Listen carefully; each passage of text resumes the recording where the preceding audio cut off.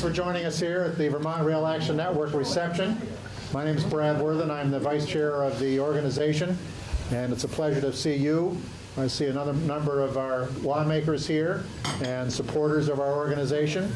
The Vermont Rail Action Network is comprised of 2,500 members statewide, and we're an advocacy group for both freight and passenger rail services throughout the state, and we've been around for a couple decades.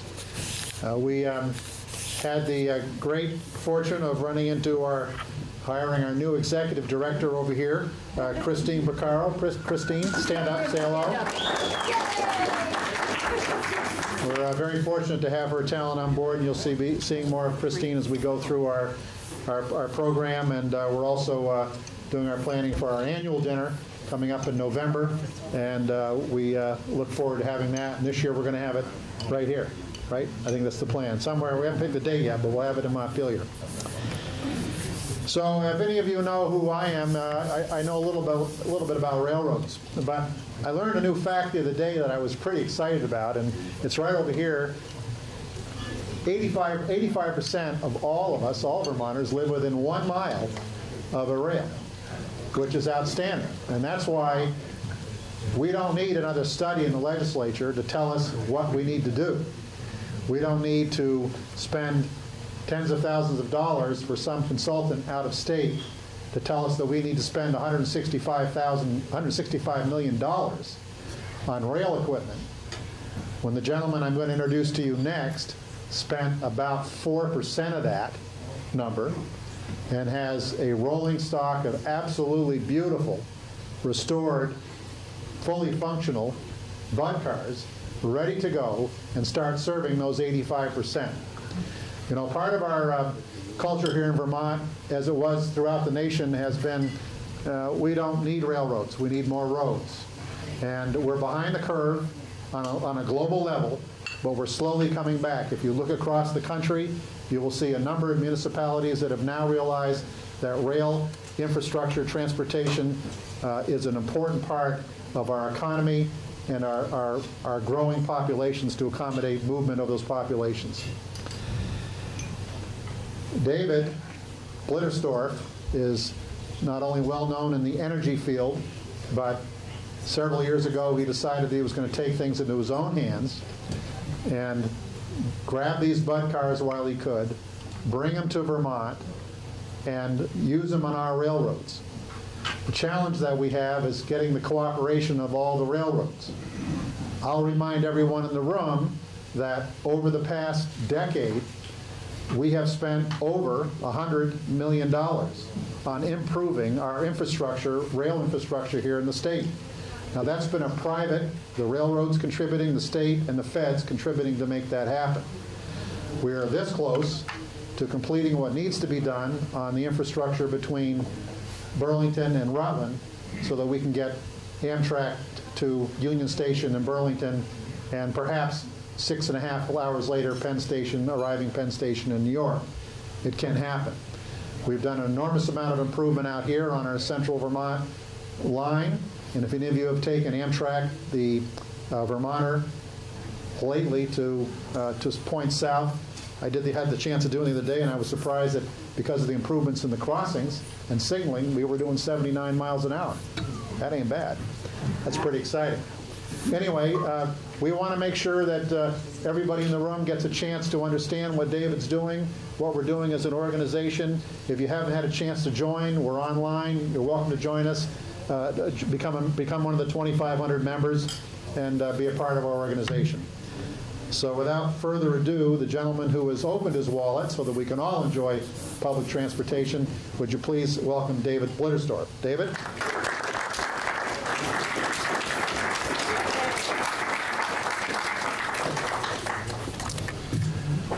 Well, thank you. Thanks for coming. And, you know, I got into this really not knowing what I was doing. I'm not a railroader. I grew up with model trains, and that's the closest I ever really got to trains.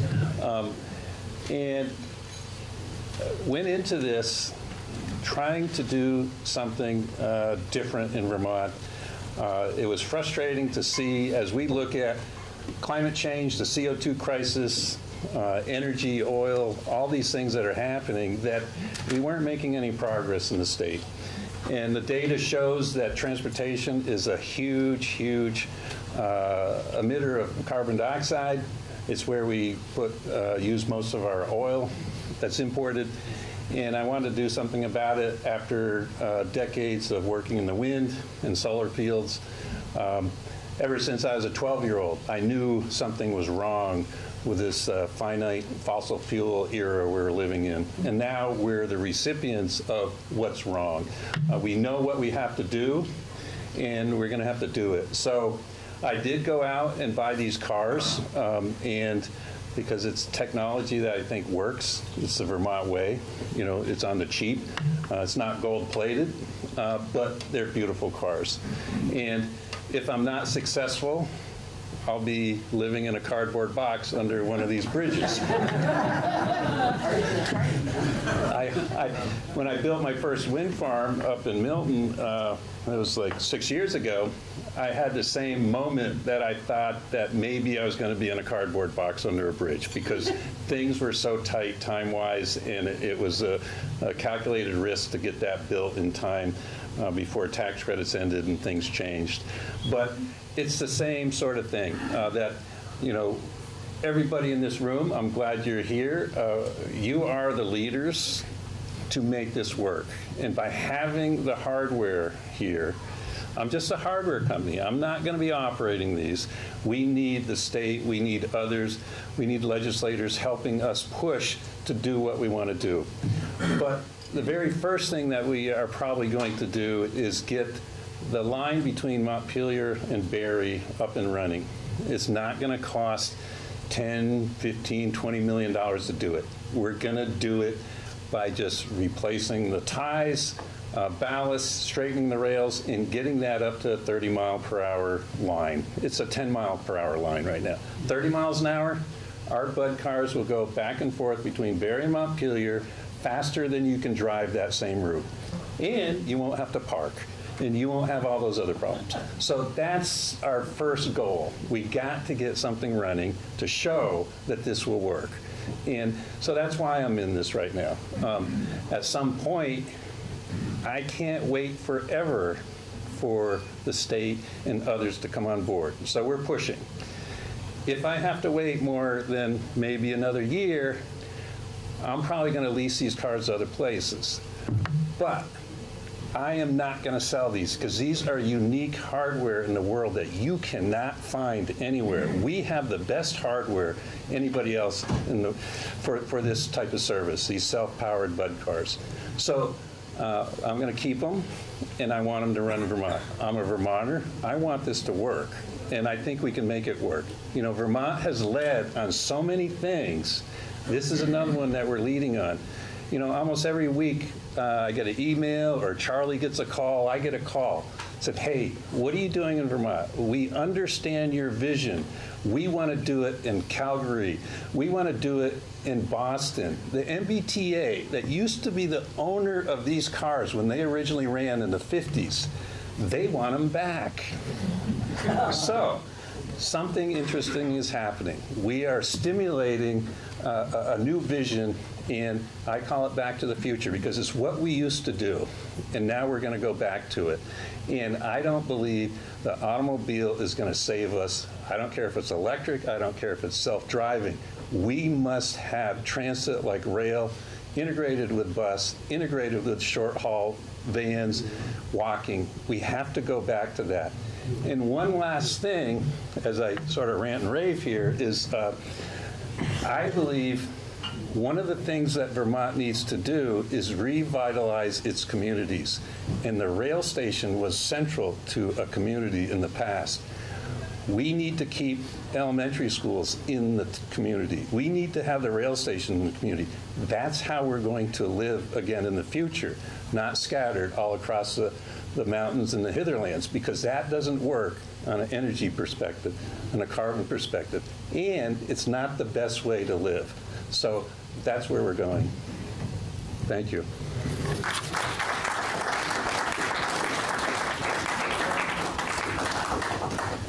Thank you, David. Our next presenter is no stranger to railroading here in the state of Vermont. Charlie Moore, who is the general manager for David's company, All Earth Rail. Charlie is a resident of St. Albans and had his illustrious career through many levels of railroading to end up as the executive or general manager of the New England Central Railroad, vice president status, and also at the same time running 7 short lines. So we couldn't find a better person to head up this project with David. Charlie, come on down.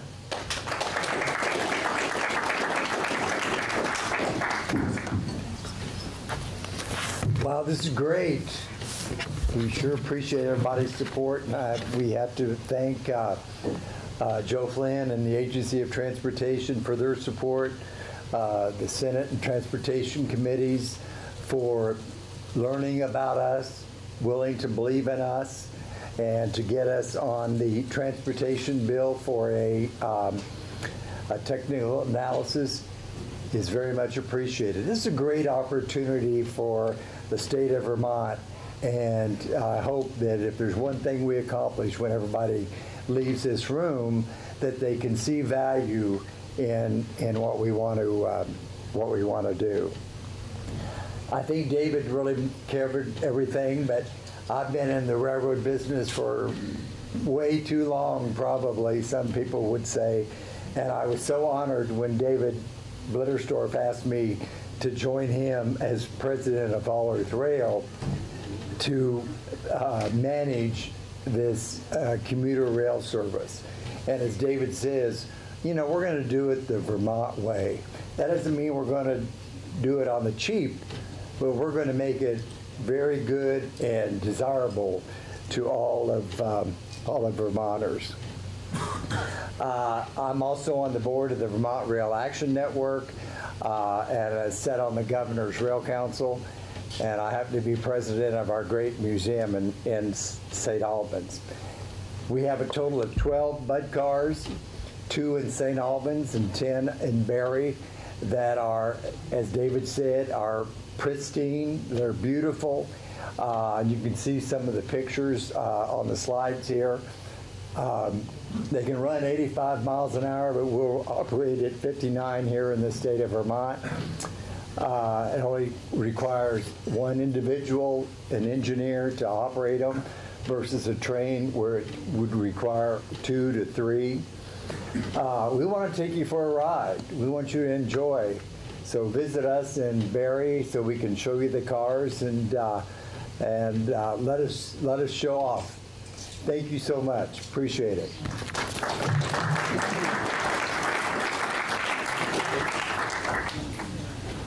Thank you, Charlie. It's great to have you working on this project. The chairperson of the Vermont Rail Action Network is Lee Kahn. She's no stranger to our group at all. Lee is I like to call her the Energizer Bunny when it comes to pushing our organization, getting things accomplished, researching, digging in, and finding facts that are just unbelievable, such as the 85% within 1 mile of rail. But Lee's done an enormous amount of research when it comes to the capacity of our railroads and our particularly freight and how we can enhance our whole freight usage here within the state of Vermont. So without further ado, Lee Kahn. Lee? Thank you. I think I can take it. All right. First of all, David Blittersdorf, you're crazy, and we love you. Thank you. You know, what can you say? You know what's happening in many communities right now is that impact investors are surfacing to make a substantial difference in life. And the environment and the economy align when it comes to rail. And David stepped out there, and we worked closely during the bid process and won the cars from DART, perfectly, beautifully maintained cars from the Dallas area Rapid Transit. And I will never forget the day where all of a sudden he said, we won. And we're like, what do we do now? You know? To say that we're still making this up as we go along is true, okay? We'll just be honest with you. And what a blessing you are. So thank you. I also want to know, did anybody in here buy a ticket to the VRAN dinner and then we canceled it? Raise your hand if you did. God bless you guys. I love you. Thank you. Let me tell you why we canceled it.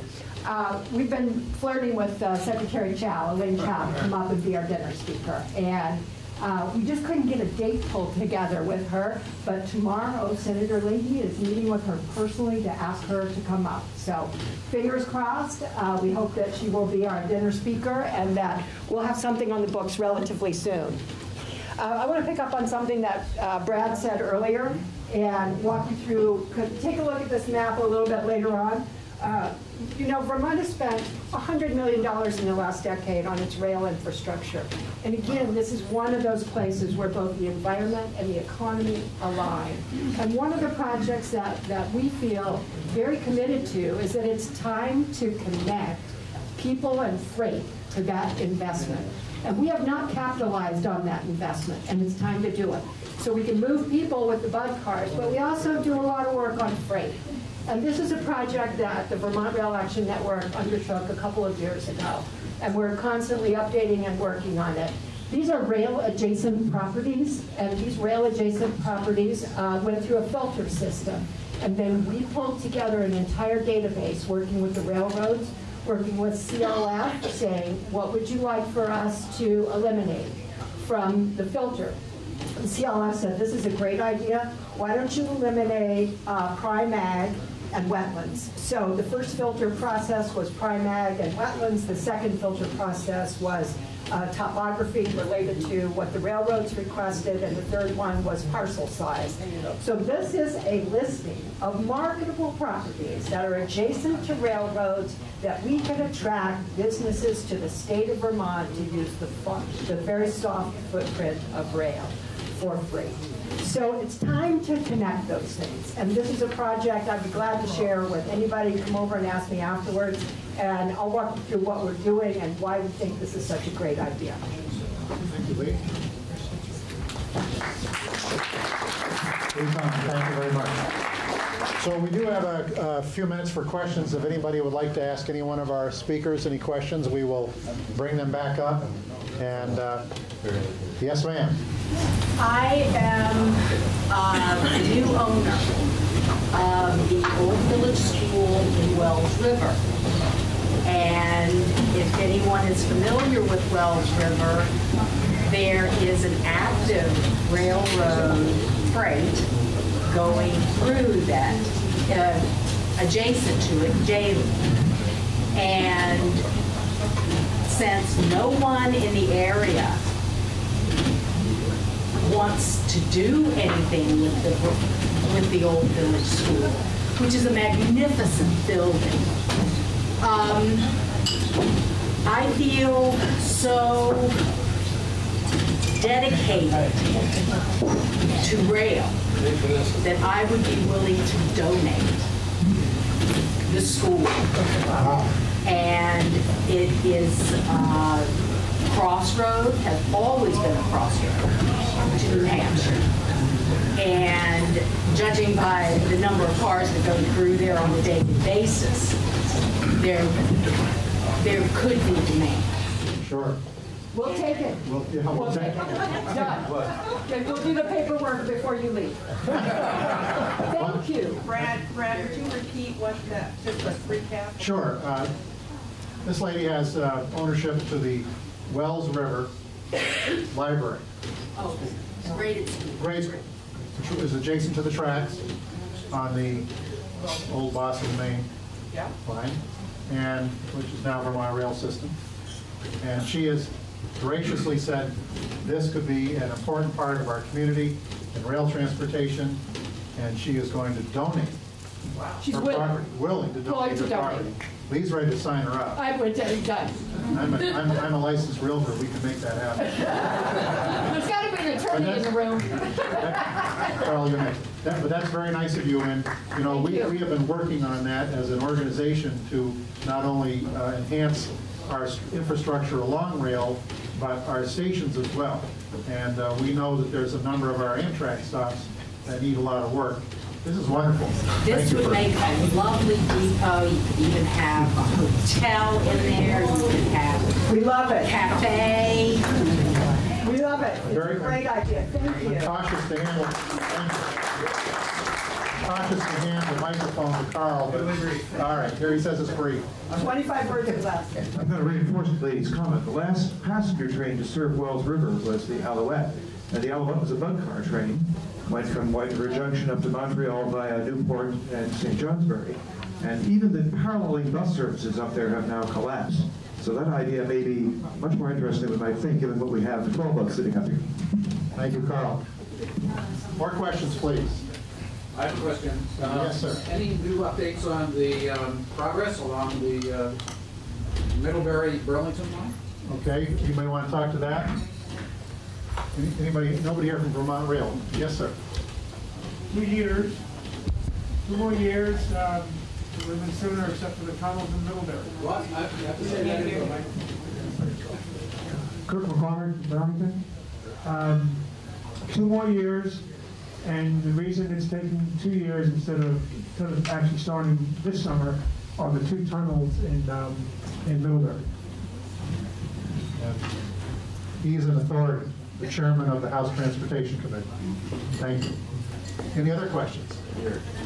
Right here. Al. Can you hear me?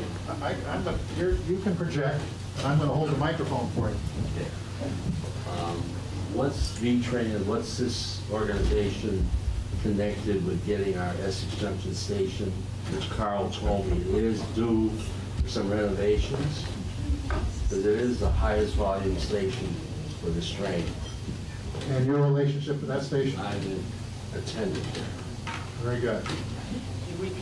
Yes, the question is when are we going to expect to get an improved facility at the Essex Junction, Amtrak station? Al is the station master for anything better definition. That's a good question. If we had perhaps someone here from VTrans, they might be able to help us out. But I will tell you that. Well, I can tell you. Okay. Who are you? Hi. Yeah, Greg Morgan from Essex.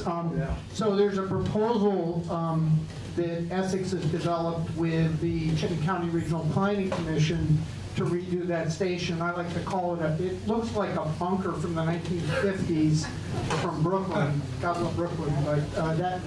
Anyway, there's a proposal to do it. It's a $1.2 million project, and at this point, the village doesn't have, and the town don't have the money, and the question is, where will that come from? So the work has been done to develop the idea and the concept. Time and money, we can do anything. We have 23 seats in the station, and when we have 200 college kids going home, it's mayhem there. Isn't that the most popular station in the state? It's the most highest volume station. Highest volume station. We're number 1 in second is either Rutland or Brattleboro. Yeah. You got more seats than Brattleboro does. Yeah. I think you got more seats than Brattleboro does. I've never been to a station in Brattleboro. We have. Oh, it's awful. Yeah. Sorry. So there's a lot of work to be done, but that's what this group is about. That's what VRAN's about. That's what this meeting's about. It's to share ideas, what lies ahead with great visions such as David has, and how we can advocate as an organization to make things happen. Just a quick piece of history, and I'll get right to you, sir. You know, let's see, a dozen years ago when they were going to pull the Ethan Allen from service, it's this organization that rallied the constituents and the rail advocates in the state that prevented the administration. I like Jim Douglas, but that's one thing he wanted to do, was to chair that and stop that route. And it's this organization that prevented that from happening. That's the power we have as an organization statewide. That's why we're having these sessions here, and while we'll have a great annual dinner as well. Yes, sir. I'm Steve Gross from Middlebury, and I want to thank the organization. Had it not been for your efforts, I wouldn't have been able to actually commute as I did for 18 and a half years from our home in Middlebury to my work in Philadelphia. So hats off to you. I don't know why it's turned out that in Middlebury it seems we will not have a station, but we'll have a platform. The station that I used all those years, for most part, was in Castleton, which is one of the most beautiful small stations probably in the world. I would defend it. And the folks who run it, Marianne and Val, are just terrific. They're dear friends. I don't see, and I don't know how it happened that we will not be getting a station in Middlebury. I deeply regret it because anybody who's been dropped off in the middle of winter and your ride's not there. It ain't over. You get. So any information bearing that, I would appreciate knowing. So please let me know. We would love to be very supportive of any initiative to get a station there. I think Deb's done a little bit of work on that, haven't you? Yeah. Deb's also on our board. You want to say? Yeah.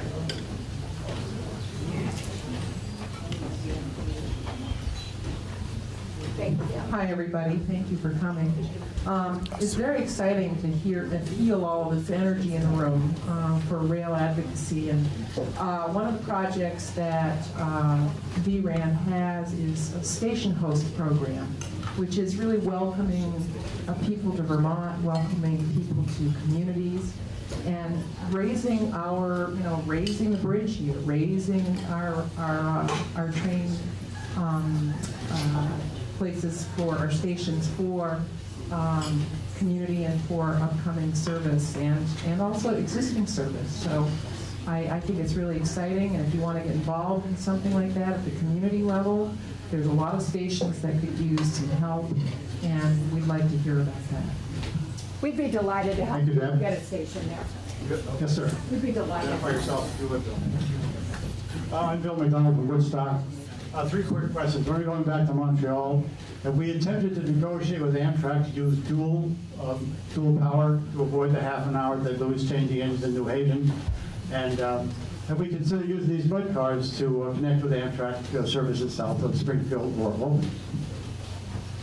We'd like to tackle that. Lee? Sure. The answer, Lee. Okay. Yes, the bike cars would be the perfect connection to the new service coming into Massachusetts, and they could operate under the Amtrak contract on the host railroad agreement. So yes, that's the consideration, and I think it's a really wise idea and a great use for the bike cars. Wouldn't it be a lot less expensive to use those north of Rutland? Yes, it would. 2 locomotives on the train? Yes, it would. These cars are individually motorized, right? As most of you know that.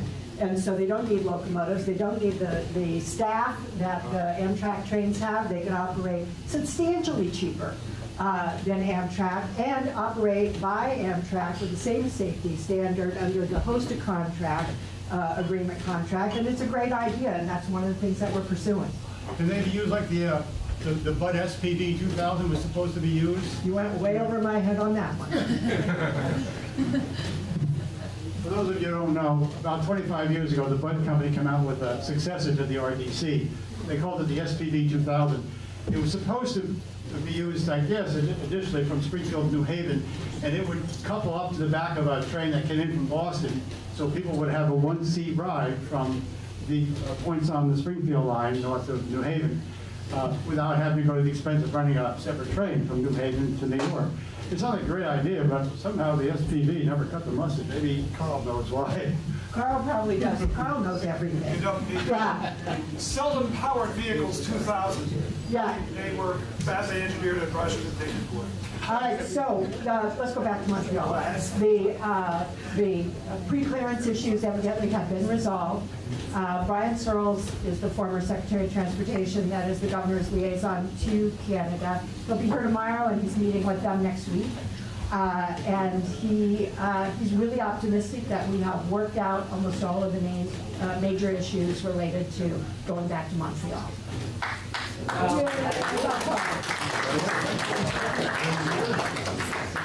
Within a year. About 10 years.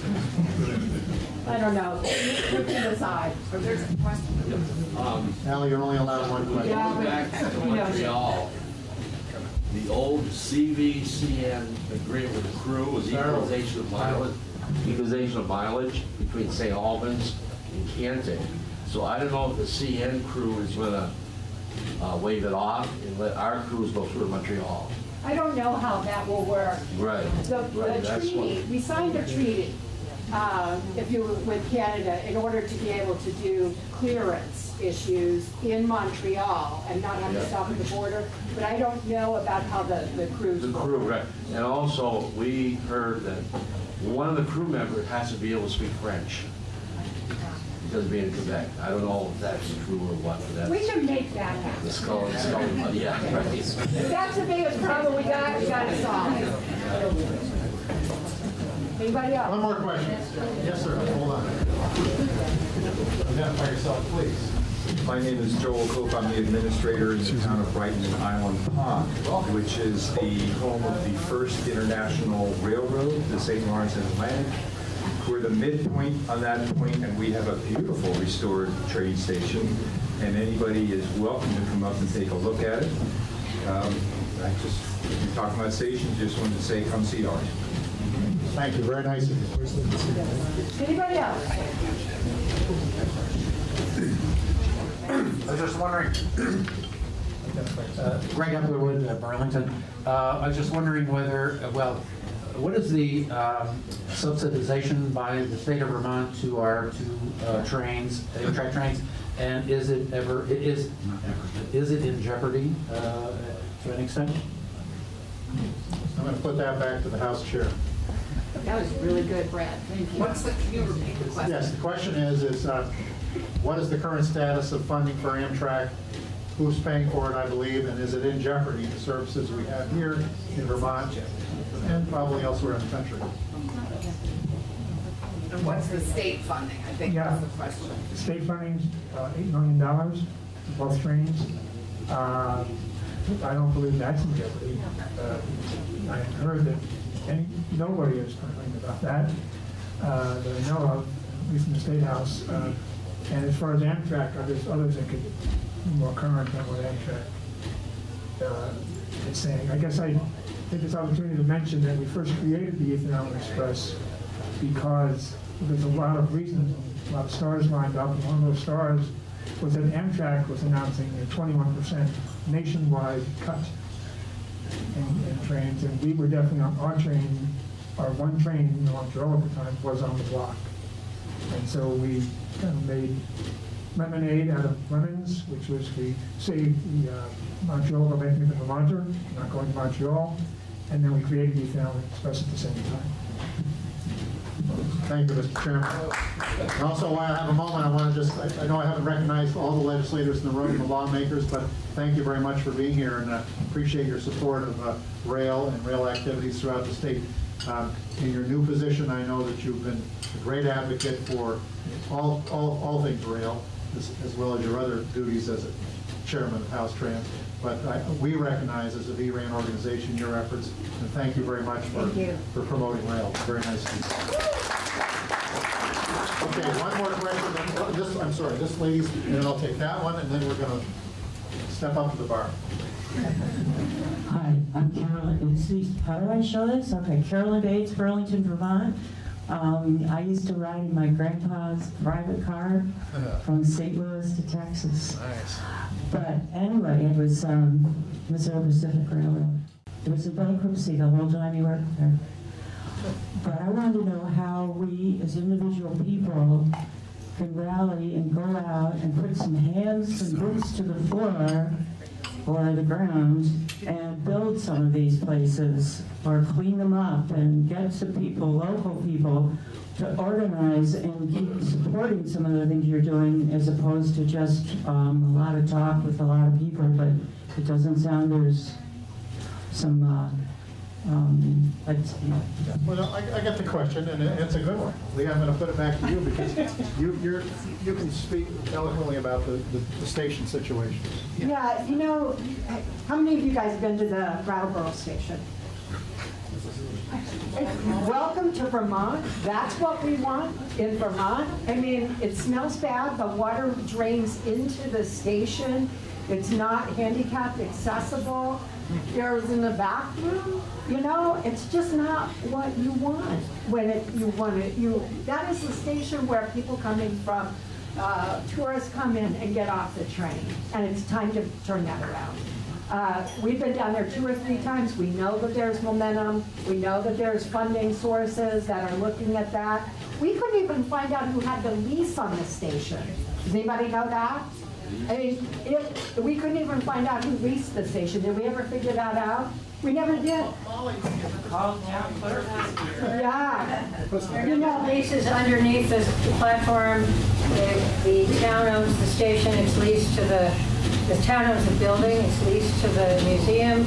But Amtrak is looking at ADA improvements, so I think we're getting on a good track. Yeah, and if we can add pressure to that, call us. Okay. You know, because that shouldn't be welcome to Vermont. Yeah, well, they have to do the ADA improvements. Yes. And then the town has to do the ADA improvements to the station, so it's in process. Right, and we're trying to get the cars. optimistic. We're trying to get the cars not to park down there too, and to have a sign, because that's not safe, having vehicles turning around while the train is coming in. You know, safety is so important to all of us. As a matter of fact, Christine has just gone through the Operation Lifesaver training program and is now our first registered teacher for that. So Operation Lifesaver is also really important to us. Other stations like, you know, Middlebury, we'd like to be able to help you with that. You know, Essex, we know that what you're trying to do in Essex is... We have a unisex bathroom, and it's, and we have people see CCTAs on the Railroad Avenue side, and that street's still owned by the railroad. Yeah. And they want to come and use that. Yeah. It's time to clean this mess up. No. You know? Fred. Fred's the last one. Fred Bailey. Hello, Fred Bailey. I'm from over in Enfield, New Hampshire.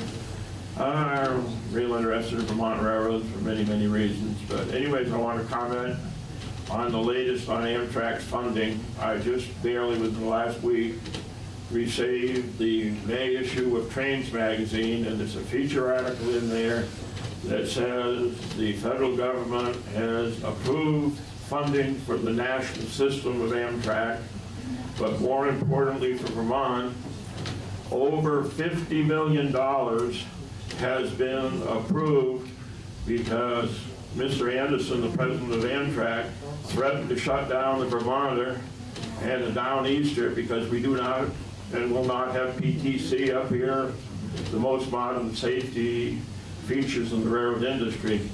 But anyways, the federal government approved at least $50 million to protect the Vermonter and the Downeaster in case Amtrak insists on having PTC or a similar system in the lines that now are the least modern in the country as far as dispatching goes.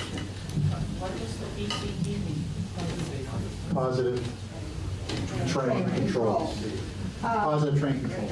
And Senator Leahy put the $50 million in to save that into the Amtrak budget. So next time you see him, you thank him dearly for all that he does for us. Yeah. And also they have the money to take care of a very serious rock situation in Vermont, which derailed the Vermonter several years ago. Yeah. They've taken care of the very serious tree situation along the New England Central, so progress is being made safety-wise. And I'm a former railroad safety officer. I'm very concerned about safety in the state of Vermont. I could go on for half an hour, but I won't. Thank you. Thank you all for being here today. You know, rather than answer your question, ma'am, about not specifically about trains in stations and improvement, but you have to look at the short history in which we have been an advocacy group, the short history in which trains have become important again in our transportation scenario. You know, I mean, again, as little as 50 years ago, we were still ripping all this stuff up. 20 years ago, we were still, the Lamoille Valley Railroad tore it up. You know, and so, but that whole tide has changed. It's like turning a ship.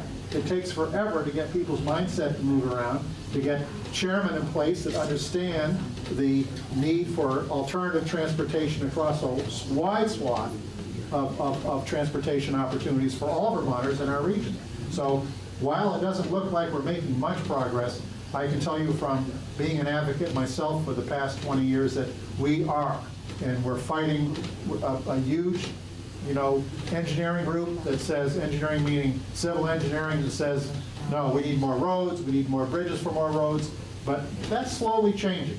And our group, as Lee's pointed out, and Deb's pointed out, is that we are addressing these issues. And for this gentleman from Middlebury right here, that endowment in Middlebury College is large enough to build the Taj Mahal of rail stations. And I'm sure as soon as we load up a number of trains going southbound to New York or coming back to Middlebury with Middlebury students, that platform will outgrow its usefulness very rapidly. So but again, it's a start. It's a regeneration that we're taking place.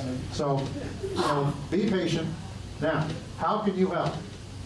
Christine informs me that for $20, you can go online or see here on the way out, and you can be a member of the Vermont Rail Action Network. $20.